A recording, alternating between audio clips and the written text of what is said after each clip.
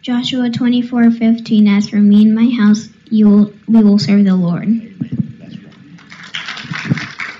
Galatians 5:22. But the fruit of the Spirit is love, joy, peace, long-suffering, gentleness, goodness, faith. Amen.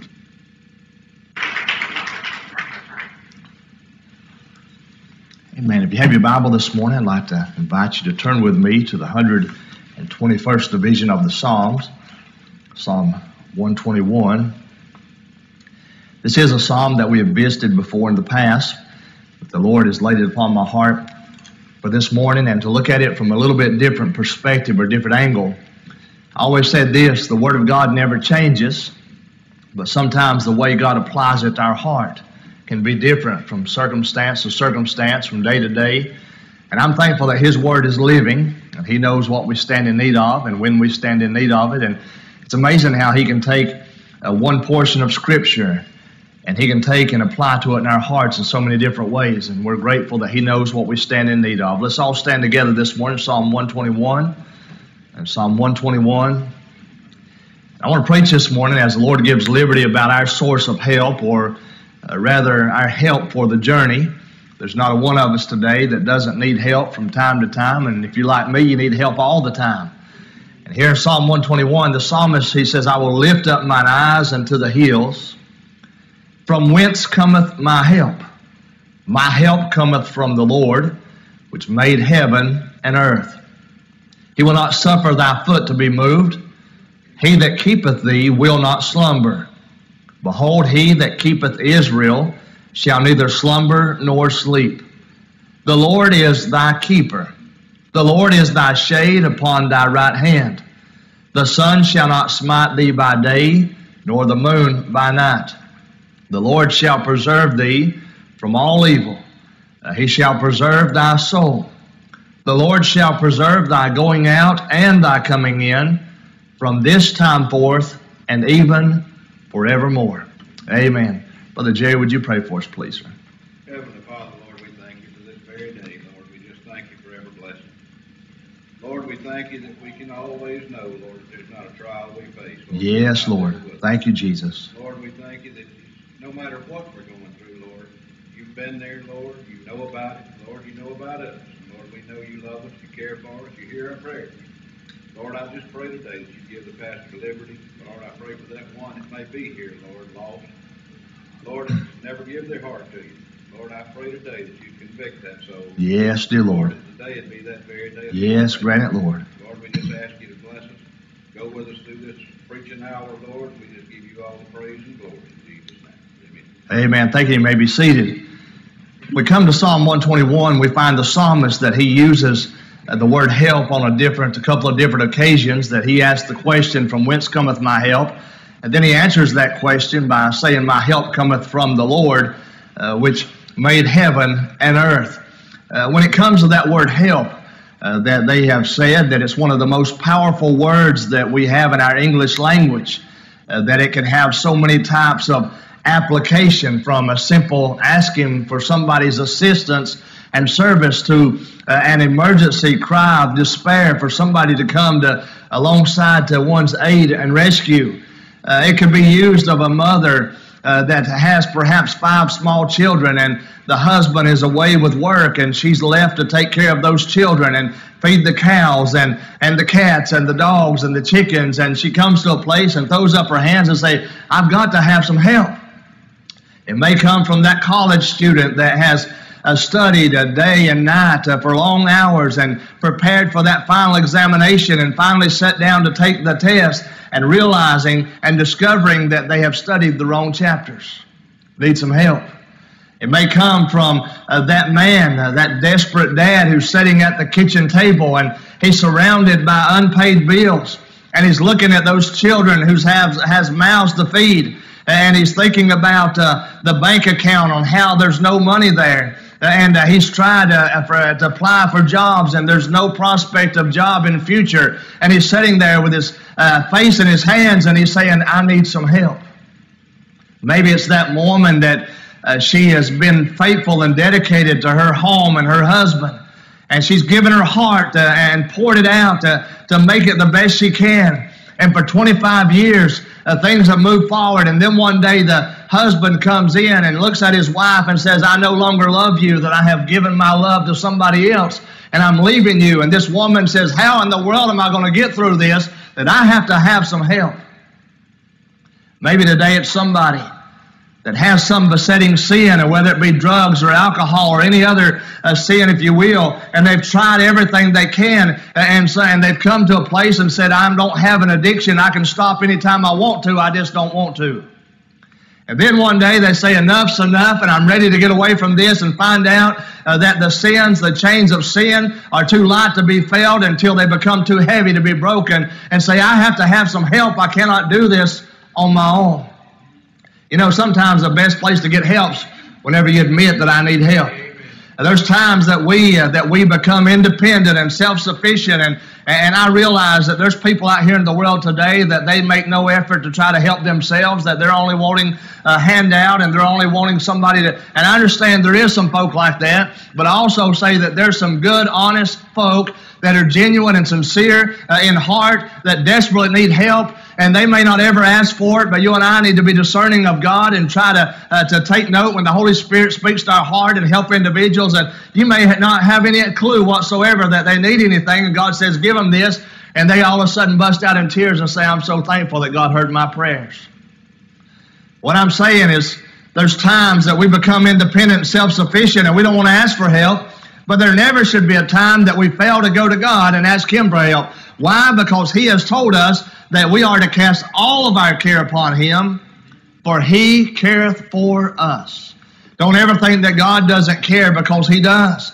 There's some things that you and I simply can't help in. There's things in our own lives that we cannot control and we can't help. There's others that we love and care about, and we want to try to help them and meet the needs they have. But you and I, that we understand there's certain needs that we can't meet. We're limited in our resources. We're limited in our abilities. And when it comes to salvation of a soul, there's not one person that you and I can save, but thank God we know who can. And when it comes to healing a sickness, you and I, we can't heal that sickness, but we know, thank God, who can. When it comes to certain needs, we may not be able to provide for that need, but we know a God in heaven that is able to supply all of our need according to His riches and glory by Christ Jesus. When I look at this passage of Scripture, I wonder this morning, how many in here has ever come to a time in your life and a place where you needed some help? And maybe you didn't let it be known, but you prayed to God and asked Him to help. And maybe there's times that you needed help and you knew it didn't matter who you call or who you talk to, that the only one that had the ability to meet your need and help you was God in heaven.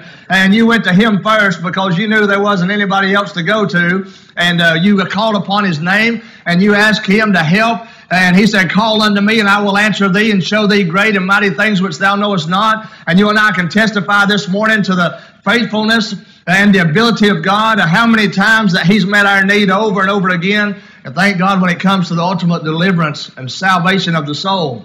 And I'm thankful that He saved this old sinner. But not only has He done it before, but thank God He'll do it again. But when we look in Psalm 121, the psalmist is in a place of uncertainty. There's some things going on here in the psalm that the psalmist, I believe, was in dire need of help, not just on one occasion, but probably like us on every single occasion. During those times and during those days that battles were not uncommon. They would be going off, and one day everything seems to be fine. The next day the enemy has attacked, and they were familiar with battle. They were familiar with bloodshed. They knew about surrender and siege. They knew about unceasing wars and famine, all kind of things that they were familiar with and knew that they needed help along the journey, and understood, this psalmist here understood that God was his source and supply of help. When you think about Psalm 121, we find in the heading of the psalm, it says a song of degrees. And you may remember from past studies that there's a collection of 15 psalms that bear this heading. And there's songs that were sang as the children of Israel would make their journey from different places to go to Jerusalem 3 different times of the year to celebrate in the Feast of Passover and the Feast of Pentecost and the Feast of Tabernacles. And they would go up, and beginning in Psalm 120 to Psalm 134, they would sing this collection of 15 psalms. And the reason being is because it offered them encouragement, it offered them hope, it offered them some security that they needed along their journey. It's interesting because it said for the most part that those that came to participate in the Passover, the biggest majority of the people lived down at the bottom. And in other words, when they traveled upward. It said it was about a 2,700 feet difference between the elevation of where they were coming from to where they was going. They were on an upward journey. They were headed somewhere. They were headed up. They were headed somewhere. They were headed towards that Jerusalem, that city of peace. They were going there to meet with God. These Psalms begin on a low note, and they're looking and lurking for the enemy's lurking and looking. And then by the time we get to Psalm 134, they finally reach their desired destination. They've come to their haven of rest. They now have made it on their journey. They've reached the other side. They've gotten there safely by the hand and grace of God. And we find them going into the sanctuary, and they're lifting up their hands and they're praising God. Why? Because of His faithfulness, because of His safety, because of His grace. And when I look at that, I think, their journey was kind of like the notes in the scale of music. They start out and they get a little higher and a little higher as the scale progresses. And that's how it is in our Christian life. When God came to us, we were on the very bottom. Wouldn't you agree with that? We were dead in our trespass and sin. God saved us by His grace. He which hath begun a good work in you will perform it until the day of the Lord Jesus Christ. That He began working on us. He begins to take us step by step. And thank God we're getting a little bit closer to home every day. But along the journey, there's difficulties that we'll face. But I'm saying that we're on a journey, and thank God we're not heading down, but we're heading up. The only thing that's going up in this world today is the church. Everything else, the economy, the governments, all this other stuff is going down, and it's going down fast, but thank God one day soon we're going out of here, and one day we're going to reach our desired haven of rest. We're going to be home in heaven and glory where He said we'd be. He said that where I am, there you may be also, and we're going to lift our hands and lift our voices in praise, and we're going to bow at His feet, and we're going to sing, holy, holy, holy, and worthy, worthy, worthy is the Lamb that was slain. A help for the journey. Now, when I think about these Psalms, that these Psalms are songs that were sang on their journey. They would offer encouragement and hope that God's people needed along the way. I wonder today, has God ever given you a song to help you through a difficult time? Well, I see a lot of heads shaking. Something in your life that you was going through, and you heard a song, and boy, it registered. It struck a note in your heart, and you caught yourself listening to that song over and over and over again, reminding yourself of the faithfulness and the grace and the promises of God. And you're singing that song, and you're meditating on that song, and you're pondering that song. Why? Because that song was scripturally based and went along with what the Word of God teaches us. These songs would provide them help. Now, there's at least 3 truths here in these verses that I believe that will carry you through the stormy seas and through the troubled valleys of your life. Some wonderful reminders that not only were they reminded of when they would sing these songs, but I believe today that we ought to be reminded of just as well. First of all, that we need to be reminded, as they were reminded, that the Lord Himself is our provider. He's our provider. There's a lot of difficulties and dangers and troubles and uncertainties. If we're not careful, we'll find ourselves looking in every place except for the right place for our help. If you're not careful, you'll find yourself asking many people rather than going to the only person that can help. I believe today that if you have a real need in your heart, the very first place you ought to take it is to Jesus Christ. I think a lot of people has come to the conclusion, well, I better call and check with Mom and check with Dad and check with Grandma and check with Grandpa and see if the church can help and see. And I'm not against those things, but I say the very first place you ought to go to is the Lord. And He's our source of help. As parents, we need to teach our children there are certain things Mom and Dad cannot take care of, certain things Mom and Dad cannot fix. But let us show you and share with you the one that can meet every need that you have and can provide for you the answer to every question that you might have. That is the Lord. Now notice in verse number 1, the psalmist said, I will lift up mine eyes unto the hills. And then says, from whence cometh my help? Now if you read that verse too fast, it appears that I'll lift up mine eyes unto the hills, from whence cometh my help. And the implication of what it seems on the surface is the psalmist is thinking that the help comes from the hills. But that's not what the psalmist is saying. Not what the psalmist is saying at all. The psalmist says, I will lift up mine eyes unto the hills. Now why are they looking to the hills? Because on their journey, on their way to Jerusalem, that the enemy would often be hiding and lurking in the hills. They would hide behind the trees. They would hide behind the rocks. They would hide in the caves. They would hide over the top of the crest of the hill. And here comes these travelers, and they're making their way to Jerusalem to participate in the things that God has ordained for them to participate in. And everything's smooth sailing, and they're going fine, and everything's well. And all of a sudden, out of nowhere comes the enemy. And before you know it, they've been pranced on, being attacked, being robbed, being threatened, and being ambushed, and all that stuff. And so don't you know it'd be natural as you're on your journey, just like if you were out here in the woods today, you'd be looking for snakes and alligators and everything else. They're looking for the enemy.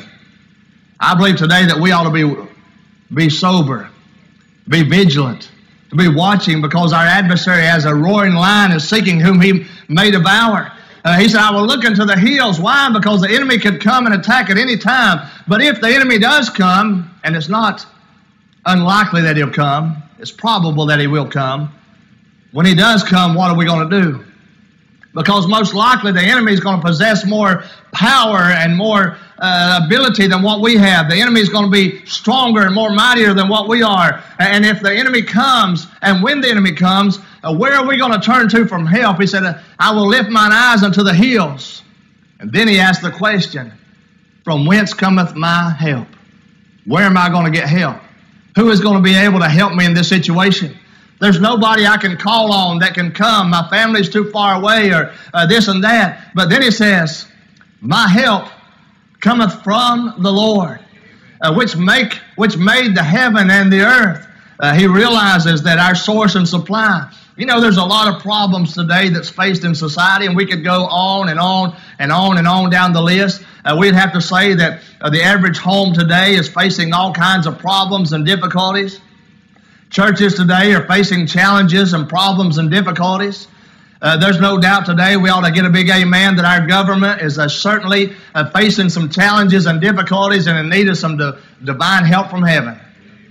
When it comes to nations around us, I get these mission letters, and not only is the United States in a mess today, but these other nations, they're in a mess just as well. And I'm going to tell you this, the answer to these dilemmas is not about who's voted in and who's voted out. The answer to these questions is the one that has the ultimate power and the ability to help, and what we need is revival. When it comes to children and it comes to families, that all are in need of help. But the answers to the problems that we face are not going to be found in the hills of humanistic living. They're not going to be found in the halls of higher learning and education. But I believe the help that we need today to help us to overcome the problems that we face are going to be found in the help of a holy, living, almighty God who's on the throne, who cares about us and is concerned about us. The psalmist is not saying, I'm going to look to the hills for my help, but he says, I'm going to look to the hills, and then says that my help cometh from the Lord. Let me read right quick Jeremiah. Listen to what Jeremiah said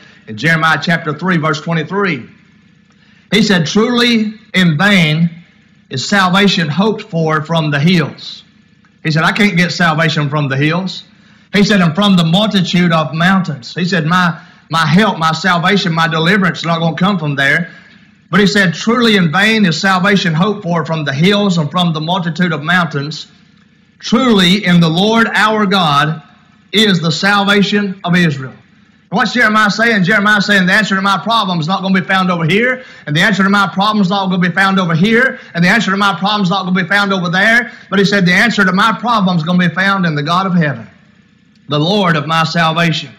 Whenever we think about the resources that we have in God, that there's some things that we're reminded of here, beginning in verse number 2, that first of all, thank God for those that are trusting in the Lord, that you and I have security.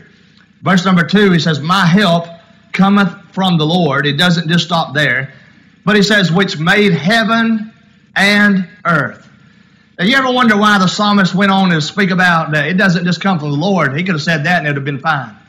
But he said, which made heaven and the earth. What he's realizing this morning is what you and I need to understand, that the greatest source and greatest supply of help that we can ever have comes from the creator of the universe. By the way, if he spoke everything into existence, if he can take by the span of his hand, measure out the mountains, and in the palm of his hand, the hollow of his hand, measure out the waters, If he can take and breathe the breath of life into the nostril of man and man become a living soul, if God has the ability to create everything there is that is created, don't you know that he has the ability this morning to sustain everything that he's created and protect everything that he's created? You know, you and I, we belong to him twice. You say, how's that, preacher? That I'm his, thank God, through salvation, but I'm also his through creation. He created me, but then thank God he saved me. He made me, and then thank God he bought me with a price. Same as he done for you. But this security, that for one to be able to help, first of all, one has to be able. Now, we asked the question today, can God really meet my need? You know, one of the most foolish questions that was ever asked by the nation of Israel is in Psalm 78 when they said, can God furnish a table in the wilderness? What in the world had God been doing all the days prior to that? Taking care of them, putting raiment upon them, feeding them, protecting them. And then they had the audacity to say, can God? You know what? Whenever you and I are consumed in worry and doubt and something that we're facing, you know what we are? We're doubting God's ability to take care of us. Or maybe not his ability, but maybe we're doubting his willingness. I'm going to say thank God this morning, not only is God able, but God is willing to help us. Doesn't mean he's going to meet every need the way we want it to be met, but it does mean that God's going to take care of us in the way that we need to be taken care of. Now listen to what Jeremiah said in Jeremiah 32. It's a wonderful promise. Jeremiah 32, let me find my place here. I want to read this verse. Jeremiah 32, and in verse number 17, Jeremiah says, oh, Lord God. He said, behold, thou hast made the heaven and the earth by thy great power and stretched out arm. Then listen what he says. And there is nothing too hard for thee. Jeremiah said, when I look and I see that all that you've created, Lord, and I realize that you're the only one that has creative power. You know, the devil's an imitator, but he's not a creator. There's only one that has creative power, and that's God himself. And Jeremiah says, when I look at all that you've created, he said, I have to come to the conclusion that there's not anything that's too hard for you. I say Jeremiah hit the nail right on the head, and I agree with that. That God's greater than, higher than the highest hill, greater than the most grand general and soldier. And by the way, if God created this world, don't you know today that God controls this world? God rules and God overrules, and he overrides. But not only is there security found in the fact that our help comes from the Lord, but there's also stability. Look in verse number 3. It said, he will not suffer thy foot to be moved. Now, the idea of a foot to be moved has the idea of one that's slipping or sliding. For these weary travelers, they're going up the mountainside, and they're going around the beaten path, and there's certain cliffs, and there's rocks that are loose. And it would have been a lot of dangers, a lot of different obstacles that had to be overcome. It would be real easy to lose one's footing, be real easy to slip, be real easy to fall. And what they realize is they need some stability to get them on the journey. I think about the times that you and I have went through the dangers of life. I don't think any of us would be here today if it wasn't for the stability of God, for the grace of God. There's times we may have even fell down, but God has picked us up and put us back on the journey. Times that we might have fallen, but God had us by the hand, and before we could ever hit the ground, God already had us back on our feet. And I think what John Newton sang about, and he said, through many dangers, toils, and snares, he said, I have already come. He said, 'tis grace that brought me safe thus far, and grace will lead me home. I think about here, that God is our support and our stability. It's why we know that he's our solid rock. In the book of Proverbs, I want to read a couple of verses there.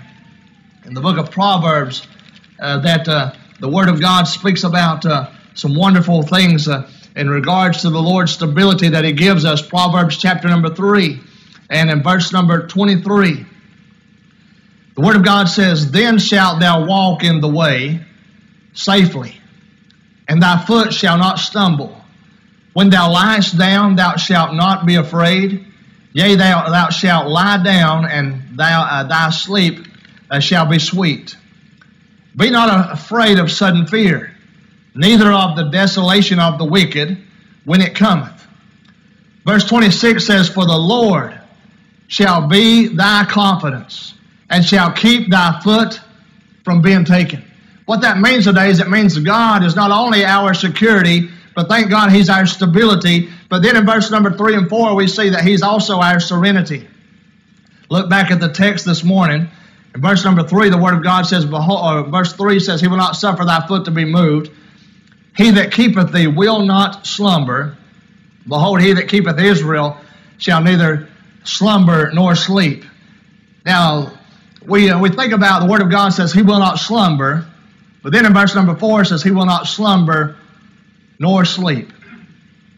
Now, wouldn't you agree today that even the greatest of the parents lacks the ability to be able to keep their eye on their child 24 hours a day? That's why that when it comes time for that child to be put to rest, you put them in there, and nowadays they got all these modern day technologies, and they've got the cameras and the baby monitors and all the warning devices, and mama and daddy goes in there, and most of the time mama's in there and she still can't sleep because she can't see that child and what's going on, looking at that little monitor, listening for that voice and all this. But it's amazing that sometimes, even in the midst of all this, that child still somehow can get into mischief. Get out of that crib, get into, and say, how in the world that happened? Because there's no way that mom or dad can keep their eye on that child 24 hours a day. You say, I took my eye off you for 1 second. 1 second, and now look what you've got into. You ever heard the phrase, out of sight, out of mind? Can I say this morning that might be true when it comes to this world?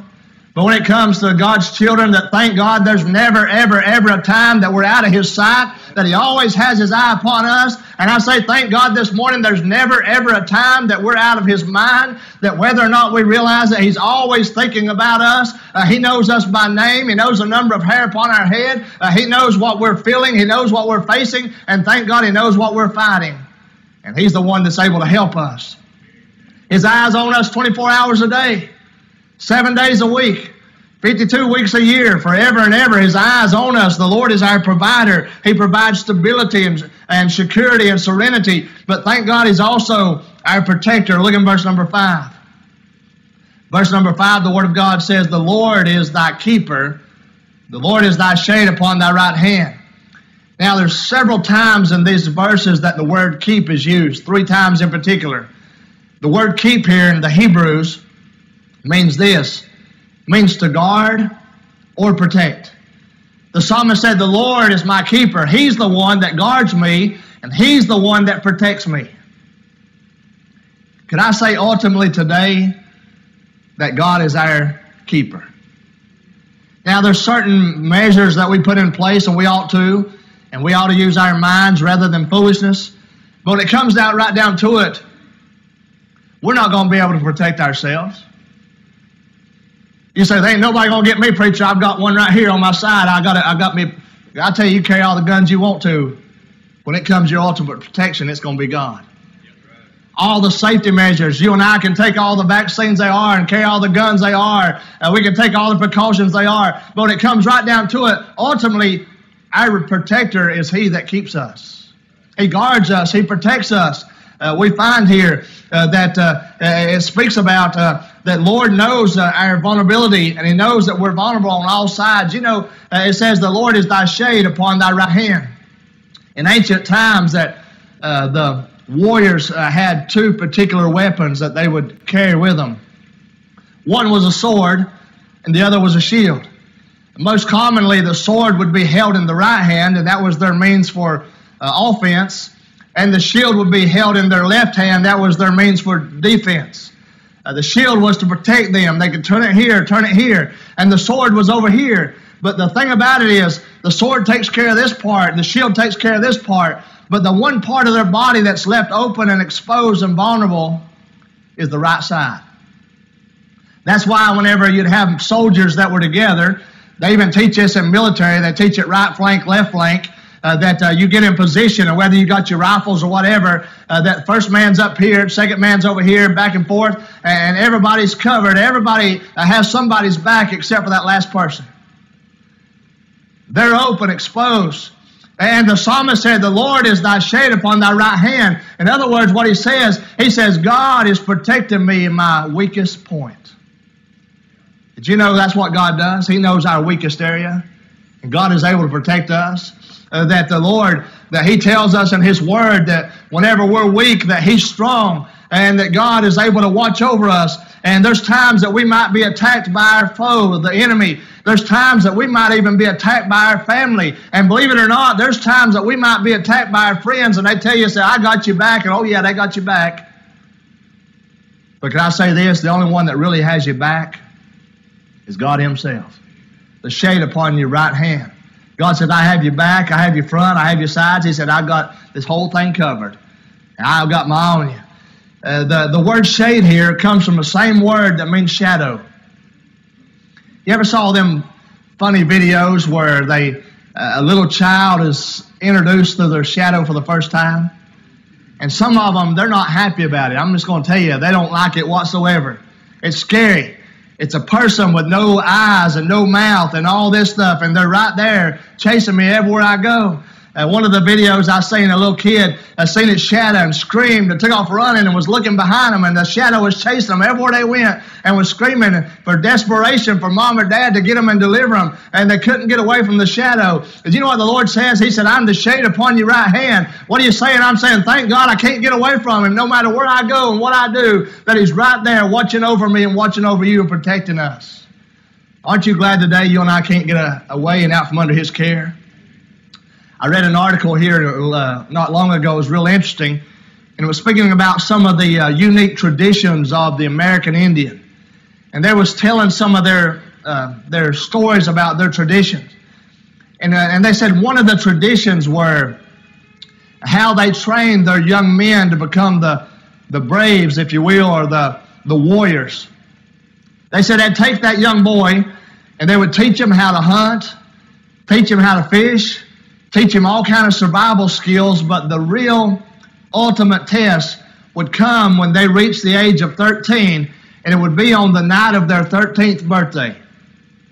So they would take that young brave, and they would blindfold him, and they would take him out in the middle of the most dense forest, and they'd wait till a night when the moon wasn't out, or one of the darkest nights. And they would leave that young boy out there to make it all through the night on his own. Now, this would be the first time that he'd be away from his family. It would be the first time that he was away from the security of the other tribe members that was there to help protect and watch over. And they talked to one of these young men, and he gave his perspective. He said, I'll never forget. He said, when I took that blindfold off, he said, it was pitch black dark. He said, my heart was beating out of my chest. He said, I didn't want to admit to myself, but I was scared. He said, I could hear noises, but I couldn't see where they was coming from. He said, the leaves would rustle and the twigs would break and snap. And he said, all I could think about is this some kind of a wild predator getting ready to attack me and to destroy me and take my life. He said, it seemed like it was forever, eternity, before the sun ever, the light ever began to come up and the first rays of the dawning sun would come out. And he said, I remember on that one morning, he said, it finally got just a little bit light enough to where I could make out some images. And he said, I recognized there was a flower over here. And he said, then I looked over here and there's a tree. And I looked over here and there's a path. And he said, I turned around and he said, my heart about fell. He said, there was somebody standing feet away from me with a bow and arrow armed. And he said, I had no idea who it was until I heard the voice. And he said, it was my daddy. It was my father. And he said, I said, Father. He said, I was so excited. I said, I didn't even hear you come. When did you get here? And he said, son, you didn't hear me come because I never left. He said, all night long. He said, I was right here. He said, but Father, I didn't see you and I didn't hear you. He said, you might not have saw me and you might not have heard me. He said, but there wasn't a second through this night that I wasn't there right there beside you.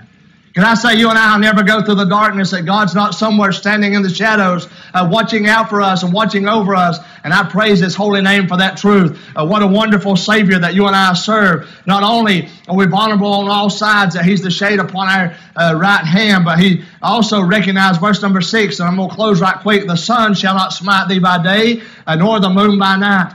whenever they would travel, they would be out there in the sun, and the overexposure to the sun could cause them to have a heat stroke. I'm sure they didn't have all the things we have today and all this hydration and all the sunscreens and all this stuff. They get heat stroke, get sick. God protect them. God protect them through that, through the elements and over the elements. But then he spoke about the moon shall not smite thee by night, as the sun would bring about sunstroke during the day, that they believed that the overexposure to the moon could affect the mind. You know, you think about the moon, they talk about lunar. A lunar eclipse, lunar this, lunar that. Do you know the word lunar is where they get the word lunatic? You know what that means? It means somebody that's having trouble with their mind. Not meaning any kind of derogatory way or any kind of bad thing, but somebody that's having a trouble with their mind reasoning. Do you know that sometimes we have trouble with these physical bodies? But sometimes our biggest trouble is not with these bodies, it's with these minds. My grandma used to say that the idle mind is the devil's workshop. That's why our mind needs to be stayed on thee. He said, keep in perfect peace whose mind is stayed on thee. If there be any virtue, if there be any praise, think on these things. And many times our mind plays tricks on us, and we think, oh, what if this happens, or what if that happens, and on and on and on, and we worry about things that haven't even come to pass, and waste our time of fretting and sweating over things that God's already taken care of. And when it comes right down to it, thank God He's able to keep us over the physical elements, and He's able to keep us when it comes to the mental health just as well. The Lord is our provider. The Lord is our protector. Look at verse number 7 and 8. The Lord is our preserver. The Lord shall preserve thee from all evil. The word preserve here comes from a Hebrew word. It's the same word that the word keep comes from, but it has a little bit different and deeper meaning. Not only does God protect us, He keeps us, but thank God He continually and constantly preserves us.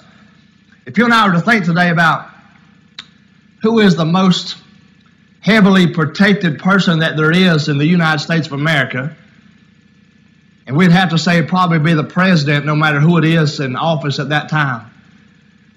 The president always has a big to-do of CIA agents and secret force and all these undercover people, and they have the barricades and the motorcades and all the security measures. And you'd think it'd be impossible for anybody to get to the president. But when we look over history, there's been presidents that have been assassinated. Why? Because it don't matter how strong security is, the enemy can usually figure out a way to breach it and get through. It amazes me when I go to the airport and I have to take off my shoes and empty my pockets and everything, and they go through all your belongings. How in the world that people still getting guns and knives and stuff on the airplanes? How's that possible? I'll tell you why, because there's not any security that's made by man that is foolproof, and that's why it's so important that not only does God protect us, but thank God He preserves us. And if God's looking over you, then thank God things are going to be all right. Now that don't mean that they're not ever going to have any trouble. Jesus said, in this world you shall have tribulation, but be of good cheer, for I've overcome the world. What did Peter say? Peter said, beloved, he said, think it not strange concerning the fiery trial, which is to try you as some strange thing which happened unto you. But even though we might go through the fire and through the trials, that God's able to preserve us spiritually. He said that He'll protect us from all, preserve us from all evil. He's able to protect us constantly. Verse number 8, the Lord shall preserve thy going out and thy coming in. You know what that means? That means He's constantly, continually. And then thank God He's able to protect us and preserve us eternally. He said from this time forth and even forevermore. I say praise His name. I can say today that I thank God I know where my help comes from. Amen. The question is, from whence cometh my help? And we should be able to declare my help comes from the Lord. Cometh from the Lord, which made heaven and earth. I wonder today, maybe you're here and you need some help. If you're here today lost, you need help. The only one that can help you is the one who died for your sins. If you call upon His name, He'll hear you and come and save your wretched soul. Call unto me and I'll answer thee and show thee great and mighty things which thou knowest not. Maybe there's somebody here today and you need help, you need forgiveness. The only one that can forgive you is God in heaven, cast it all, that tells us, for if we confess our sin, He's faithful and just to forgive us our sin, to cleanse us of all unrighteousness. Maybe today you've got a need. The Lord said, casting all your care upon Him, for He careth for you. James says, you have not because you ask not. Maybe you need healing and the doctor says, I can't help you. And you need to turn to the great physician and say, God, I believe you still have the ability, and I'm calling on you. If it be your will, would you touch my body? Maybe today you know somebody that needs help. And as much as you want to help them, you don't have the ability or the means. Why not ask God and pray on their behalf, prayers of intercession? And God, would you help them? Would you help them? Would you meet their need? Let's all stand together. We'll have this invitation.